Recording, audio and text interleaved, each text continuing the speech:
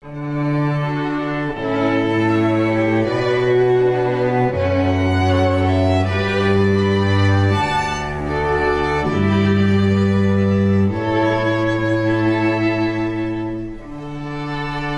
Hawaii. Civil engagement lives here.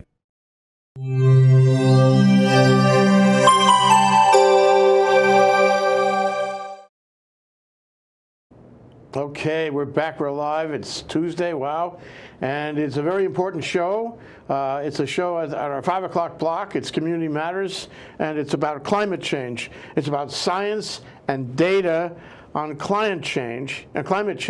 And we have David S. Vogel, who is a scientist right here and devotes, may I say this, devotes his life to gathering and interpreting data about climate change. Is it fair? That's a good description for my work for the foundation. Okay, the foundation is Volo Foundation. Volo Foundation, yes. Which is a very important foundation to ThinkTech. And you're also the CEO of Volo Ridge. Is that right? What is Volo Ridge? Volo Ridge is a quantitative hedge fund based in Florida. And you're not just any old hedge fund. You were awarded #3 in the world hedge fund in 2015. That hedge fund? That was in a Barron's ranking, I believe. Yeah. So, and you're sitting here with me. Thank you very much, David. Well, thanks for inviting me, Jay. Hedge fund managers are usually very smart. So are scientists, by that way. And I think it's important to say why you have dedicated so much time and effort individually and through the foundation, Volo Foundation, about climate change, and to sort of integrate your science, your work, your data analysis with climate change. That's not so easy, and you put in a ton of time on it. Why? Well, when my wife and I started Volo Foundation in 2014, we were very focused around fighting poverty, and we once I dug into the data science of climate change, I realized that it's so severe, it's going to affect widespread poverty. Eventually, it'll cause a lot of other problems, and it will affect us in the U.S., both economically and health-wise, as well as a lot of foreign issues from more immigration. So a lot of issues around climate change. It really is an area of philanthropy that's underfunded for how it's great importance to future of our society. Yeah. Well, I mean, and to your credit, you have spent the time, and you've been altruistic to the fullest extent. It's kind of major payback what you do, and we really appreciate that. And our tagline for the show, the title for the show is Science and Data About Climate Change, but the tagline is the one that hits me. It's Don't Mess with Mother Nature. So David, you've accumulated data, you've interpreted data as a scientist would, as a data manager would in big data, and you've made some conclusions about don't mess with Mother Nature. What have you found? Well, I guess a lot of the conclusions I've reached are no different from what a lot of great climate scientists have come up with. I've just found better ways to explain it to people. I have a slide here showing basically the distance from the, well, first of all, this slide shows the increasing damages caused by major climate events. So we used to be in the single-digit billions in damages per year, and now we're getting into the hundreds of billions. So we've been setting records. And all that within the last few years. The increase is really dramatic. It's been a steady increase. Every decade, actually, for the last several decades, been doubling or tripling. And now it's getting to the point where it's a substantial part of our GDP. So it's really going to affect the economics of the country as well as the rest of the world. And people don't necessarily realize it. Well, can you interpret this chart for us? This is it's a, what do you call it, kind of a cumulative bar, and there are elements on the bar. What are the elements in the bars? Well, the left axis shows number of climate events, and so the height of the bar is the number of climate events, and then the graphs underneath it that are a little harder to see are the hundreds of billions in damages, and those are aligned with the right axis. So it really is just shooting up in terms of damages. And so when we dig into more into the science in the next slide, we can talk about how this is definitively man-made Before we leave this, I just want to look at that and ask you how it got created. I mean, you went out, you got the data. Put me in your shoes for a minute. How did you do this? Well, I decided to play the role of the skeptic and take no data from environmental sources and take nobody's word for the fact that the climate is changing. And I basically went and I downloaded buoy data, for example, from the Atlantic for measurements of water temperature and correlated that with the increasing hurricane intensity. I downloaded data from glaciers to look at to graph the data points of temperature versus carbon dioxide concentration in the atmosphere, so that I could come up with my own estimate. And I came up with my own estimate of about 3 degrees Celsius of warming, and that's if no more fossil fuel emissions are put out there. So this is big data. This is global data, and this is data that you as a data scientist could manage and interpret, and that chart reflects your interpretation of the big data you downloaded. This sounds so much like, we have a program called Research in Manoa on Mondays, and they come down from the School of Ocean, Earth Science and Technology at UH Manoa, from the Hawaii Institute of Geophysics and Planetology, and they talk about their efforts with big data. They talk about accumulating it from all kinds of sources in huge volumes of data and interpreting it. And that's how they earn their PhDs one after the other doing that, and that's exactly what it sounds like you do now. And right, and I do a lot of work in big data, but this is actually much simpler. It's actually, I call it little data, because a few data points you can actually prove that global warming is completely man-made and it's pretty severe. And so the next slide really gets into that illustration. Yeah, let's go to the next slide. Don't forget, the point 1 on the exam is this is all man-made. Am I right? That's correct. Okay. What does the slide say? And so this slide basically shows the concept of what carbon dioxide does for when it's in the atmosphere. You got the Earth and the Earth and the Moon about the same distance from the sun, and yet the Moon's at -3 degrees and the Earth's at more than 60 degrees warmer. And so this is something that's been studied for 200 years. 200 years ago, physicists were figuring out nothing new here. Right. So when people say climate science is a new science, this is 200-year-old physics. It's the same science we believe in when we fly in a plane. Yeah. So basically they figured out hundreds of years ago and never disputed ever since that what keeps us warm is the 2 trillion tons of carbon dioxide that are naturally in our atmosphere. And so the carbon dioxide in the atmosphere is warming us. Am I right about this? And the more carbon dioxide you have, the more carbon you have, the warmer you are. Am I right? That's correct. Now I'm giving a simplified version. There are other greenhouse gases, but by far the largest driver is carbon dioxide. And 2 trillion tons is actually a good amount. That's the naturally occurring amount. Without any carbon dioxide, we'd be freezing to death. So 2 trillion tons is a good, healthy amount. Interesting. Now, 150 years later, after all this industry, we measure 3 trillion tons of carbon dioxide. So if 2 trillion tons is the difference between freezing to death and 60 degrees warmer, you can imagine, and it doesn't take a physicist to recognize that 3 trillion tons, the 50% increase is pretty severe warming potential. Yeah, and a thing that wasn't so bad has turned much worse. That's right.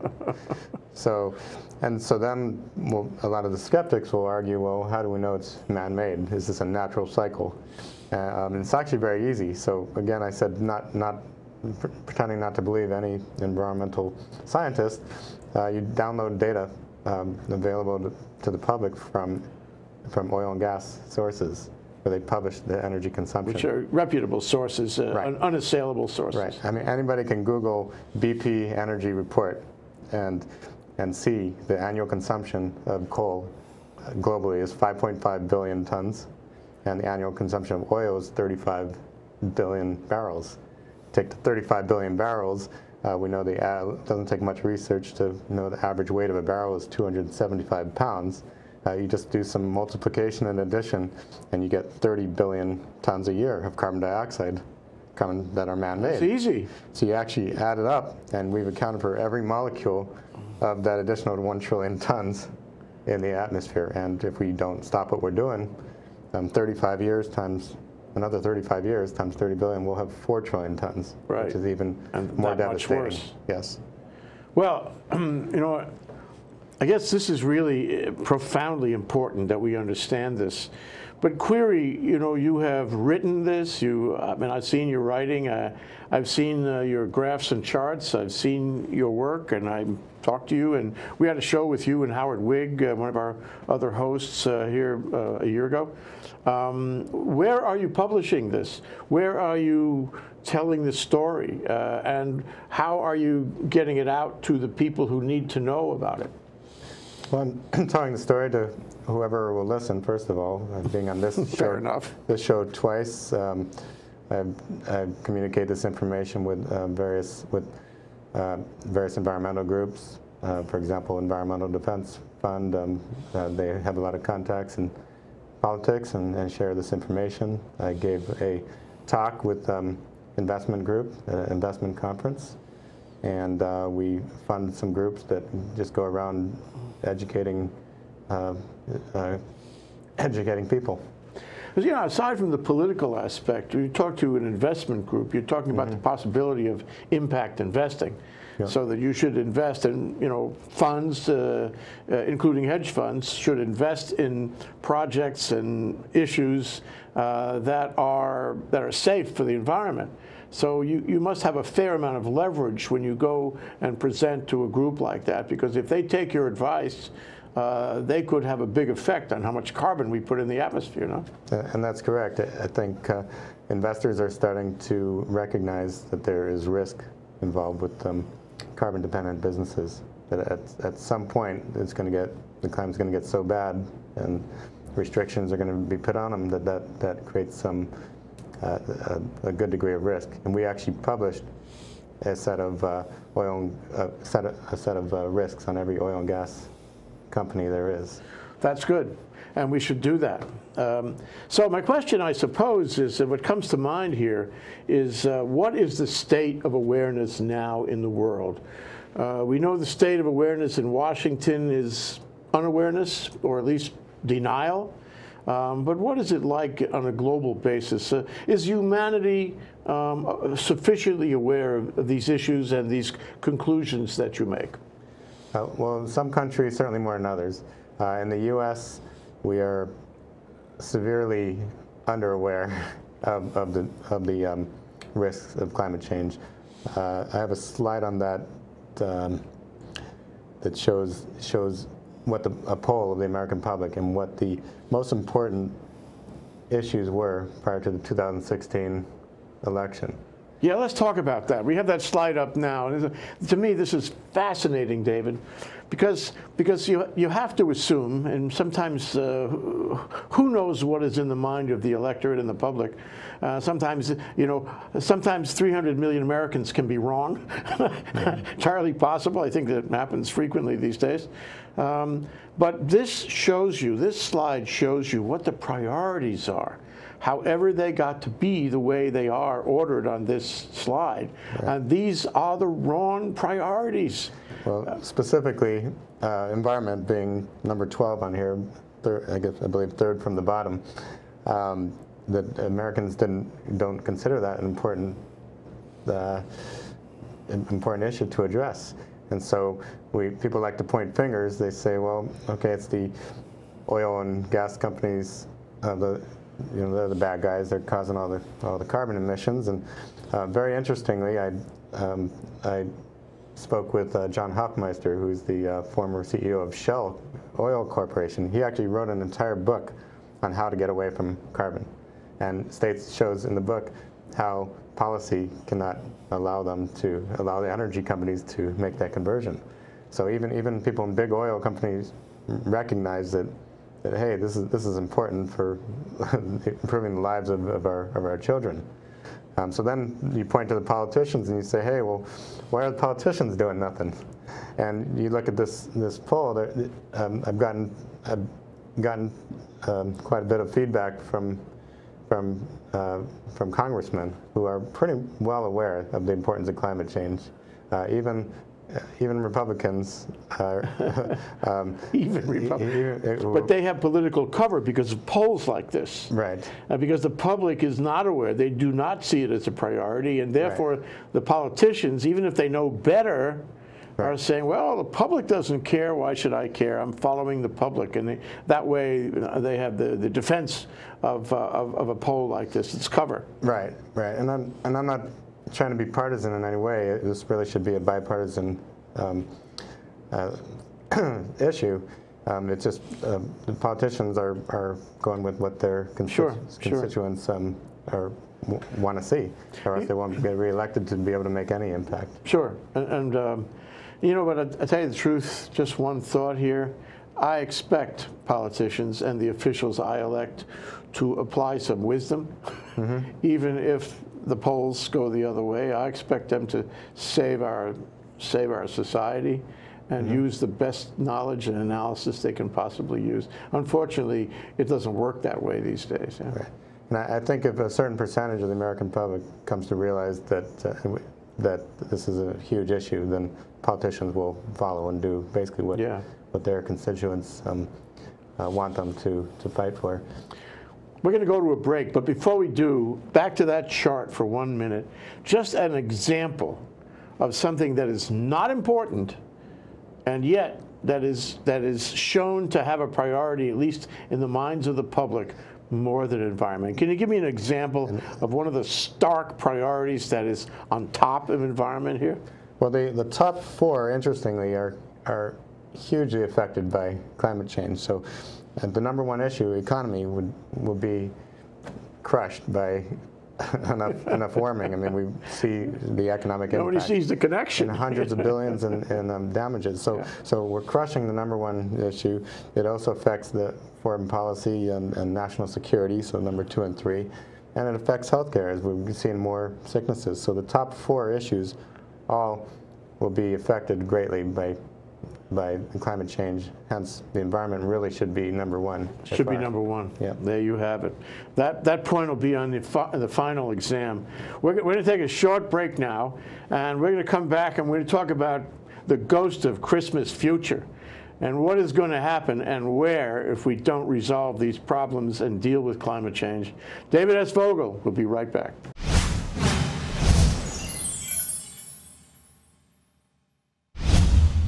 Do you want to be cool like me? If so, watch my show on Tuesdays at 1 called Out of the Comfort Zone. I sang this song to you because I think you either are cool or have the potential to be seriously cool. And I want you to come watch my show where I bring in experts who talk all about easy strategies to be healthier, happier, build better relationships, and make your life a success. So come sit with the cool kids at Out of the Comfort Zone on Tuesdays at 1. See you there.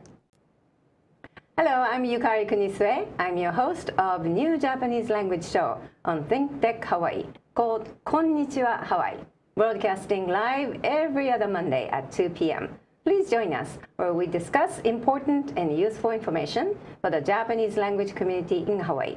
The show will be all in Japanese. Hope you can join us every other Monday at 2 p.m. Aloha.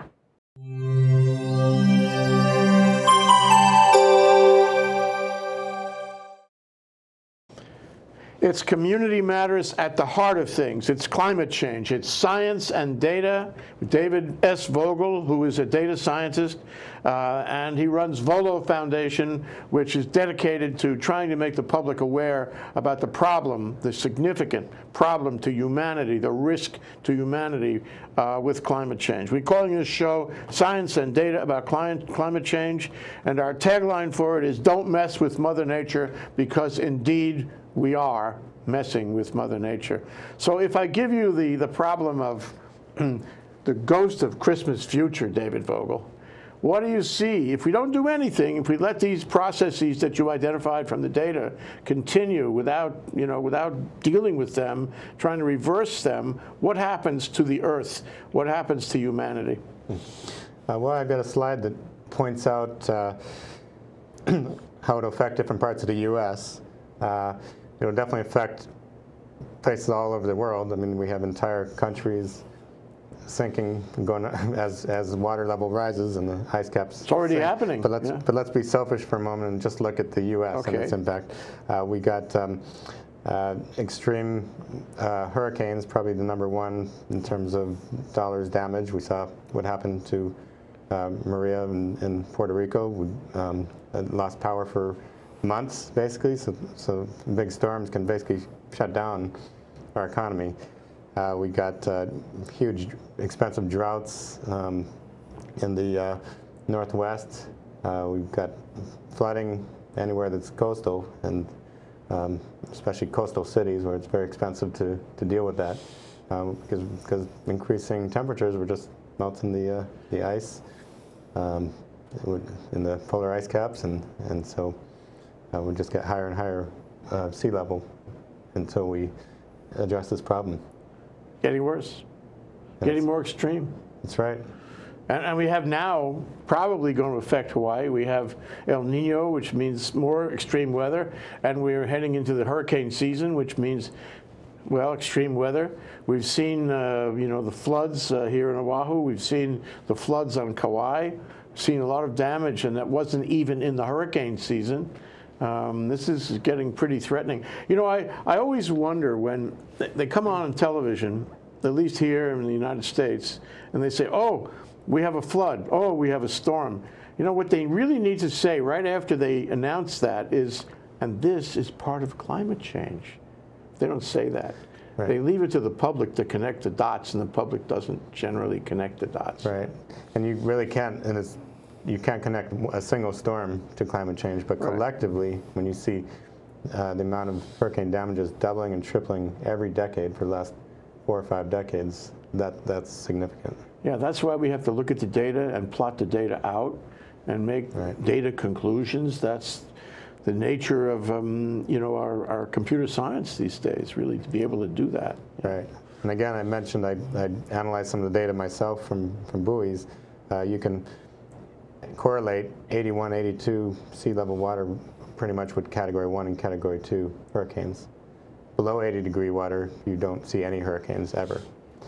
84, 85 degree water, the hurricane's almost always Category 4 or 5. So a few degrees is huge. It's the difference between a Category 1 hurricane causing a few billion in damage to Category 4 that's over 100 billion in damage. So do you find that these increases in damages, increases in the severity of the storms and the sea level rise, is it just a straight line up, or is it sort of a logarithmic line up? Is there a geometrical progression, or is it just mathematical? It's actually, it is mathematical, but it's more than linear. The frequency of storms is actually fairly linear with the water temperature. But you're not only getting more storms, but you're getting more intense storms. So the cost per storm is going up. Yeah. So it really is it's curving up a lot more than linear. And when you talk about, the extreme weather and the temperature and the data that you have, you're really not including the biological effects of that. For example, if I give you 2 degrees in ocean temperature, that's going to change the biological life in the ocean. It's going to change the bacteria. It's going to change the survivability of various species there. It's going to change the viral, context of the ocean water. There are people here that are researching those things, and it's very, it's early science. We don't know yet. We'll find out the hard way. Right. 2 degrees could mean, extraordinary things that do affect people.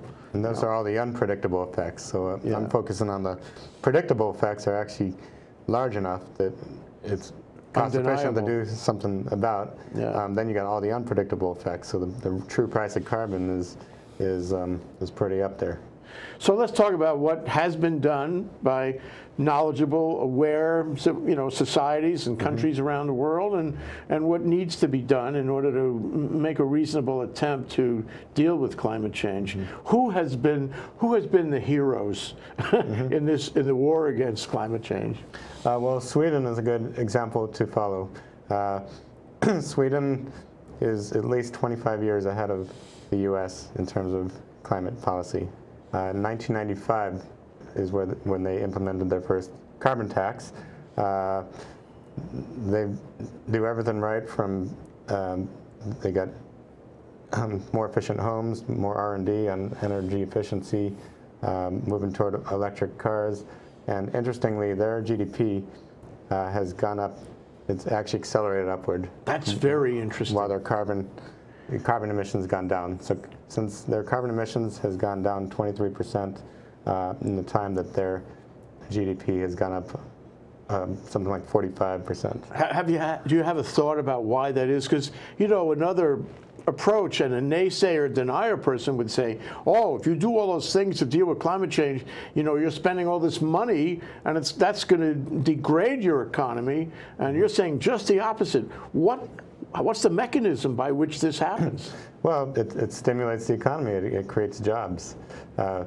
So we live in an era where more things are being automated and people need jobs. So this is actually a good time to be adding jobs in an area that will actually protect the environment.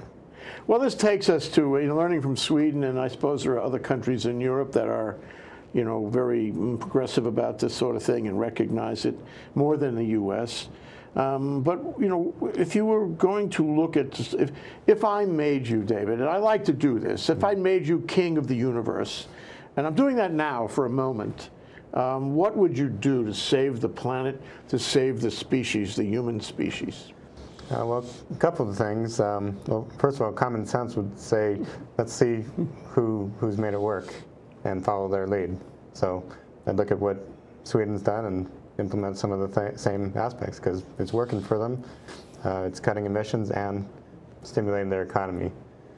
Secondly, if I had to do one thing that could probably change the change the course of the direction, it would be apply a price on carbon. We can estimate reasonably that the price of carbon is at least $50 a ton. The reason why is we can easily project 50 trillion in damages over the next, say, 50 years for the 1 trillion tons of carbon added. So divide that and you get $50 a ton. I actually believe it's more exponential, maybe more like $150. So if we applied $150 a ton carbon tax, we actually know, first of all, it would change the motivations. It wouldn't say, it's not illegal to emit carbon, but people would just buy smaller cars, and it will all of a sudden be more economical to get solar panels on your roof. And interestingly, that price is market tested because we have had oil. That tax corresponds to about $40 or $50 per barrel. We actually paid that much for oil back around 2007 when OPEC raised the prices like crazy. So that's actually a market tested economic incentive. Except in this case, we wouldn't be paying someone else. We could actually apply those dollars to either cover the damages caused by carbon emissions or for other economic benefit. Well, from a tipping point of view, you know, if you had Sweden doing a carbon tax, or maybe a few other countries in Scandinavia or continental Europe, whatever it is, and being good about it, being progressive and being disciplined about it, that's probably not enough to save the world. Where do we go? I mean, if you're king of the universe, how much of the world, how many countries, what percentage of all the nations and communities and societies would have to buy into the notion of a carbon tax before we are in the clear? Well, the U.S. is a huge part of the problem. We are 25% of all global emissions. So we have control, and we're actually the one country not in the Paris Agreement like working with all the other countries to lower emissions. So we can control that 25%, and we'll receive the benefit both of that, lowering our own emissions, and from other countries chipping in and lowering theirs. Yeah. So it's really very doable. Now, you mentioned saving the planet. Well, I mean, the planet's going to be fine.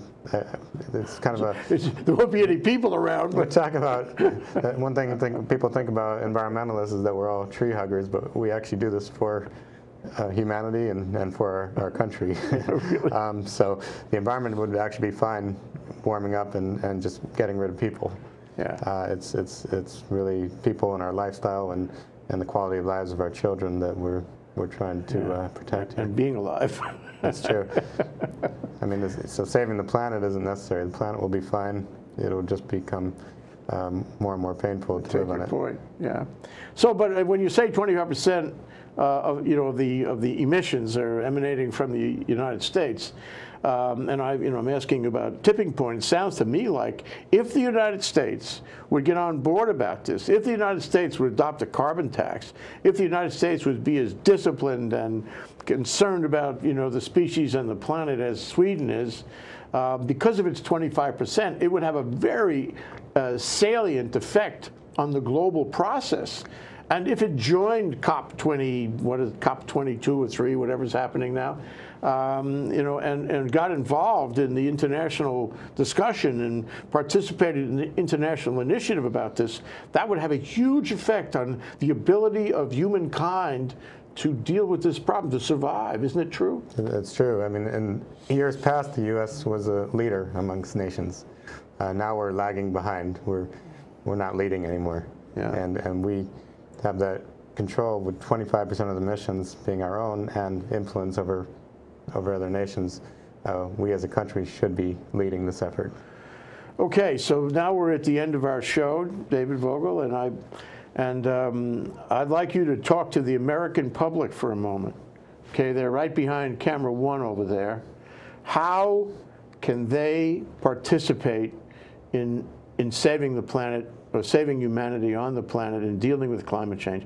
What does the average Joe or the average Jay or the average David have to do to get to a place where we can have a reasonable response to climate change? Well, the first thing is raise awareness, be aware that this is the #1 issue. Vote in that direction so that your politicians will make waves in Washington. And while we're try to influence, send this message to your friends and people you know. In terms of while we're waiting for everybody to jump on board, there's lists of things you can do at home to be more efficient and use less electricity. NRDC, for example, nrdc.org has a good list of the top 10 things you can do individually within your home and driving habits to lower your carbon footprint. So lots can be done as an individual. It's connected, isn't it? It's connected that you should speak to the government about it, but you'd also practice it at home. It's a matter of ordering your own priorities to put this one on the top wherever you go and whatever you do. And that's correct. And do it not just for yourself, but for your children, because this is a generational thing. We all do what we think is best for our kids. This is truly what's best for them. Talk about altruism. Thank you so much, David. David S. Vogel, Vogel Foundation. Thank you so much. Thank you, Jay.